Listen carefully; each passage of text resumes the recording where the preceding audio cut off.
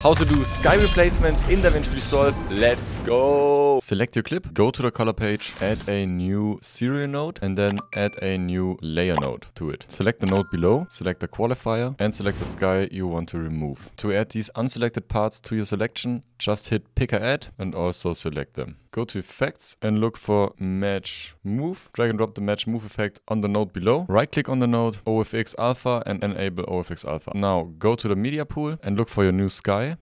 And just connect this green box to the green arrow symbol. Select the node with the match move effect on it. If you can't see the symbol, go to OpenFX overlay. And now just look for a spot where the tracker goes to green, like here.